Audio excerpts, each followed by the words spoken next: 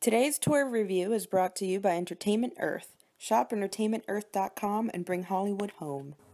Hey Internet, it's Rheanna Holland here with GeekDecor.net, and I am super jazzed about my life today because Entertainment Earth, shout out to Entertainment Earth for sending us these. They sent us a bunch of cool stuff, and I got this Batman Christmas stocking hanger. Christmas came early. I'm definitely not going to use this for Christmas though. I'm going to put it on my windowsill and hang my leather jacket from it because my prized possession deserves something this awesome to display it.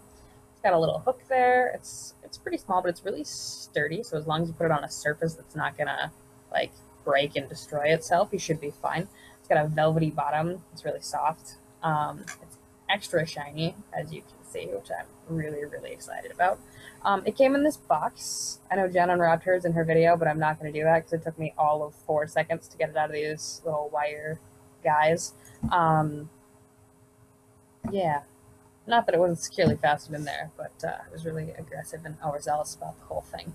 I don't think this weighs less than a pound. I don't know how much that is. I'm an American. But I'm really, really pleased with this. I'm really jazzed to have it in my house. And I will definitely be using it all year and not just for Christmas.